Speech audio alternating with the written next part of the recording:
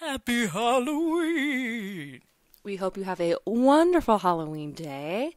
We're excited to bring you this preview of a bonus episode, which is exclusive to our Patreon listeners. So we're giving a little taste for you today for Halloween, but if you want to listen to the whole episode, you have to head over to our Patreon and become a member. Oh, exclusive. Mm-hmm. You can join at the $1 level or the $5 level. Either one's going to get you access to this episode. Period. All right. We hope you enjoy. Love Bye. you. Love you. Join us, watch the movies of our lives with blockbuster eyes.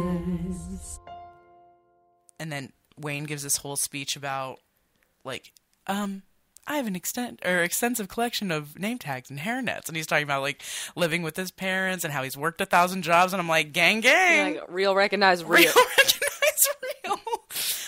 And then he's just talking about his dream of he just wants to do his show for a living, which I can relate to hardcore. What do they call Mirthmobile again? Garth's car. Okay.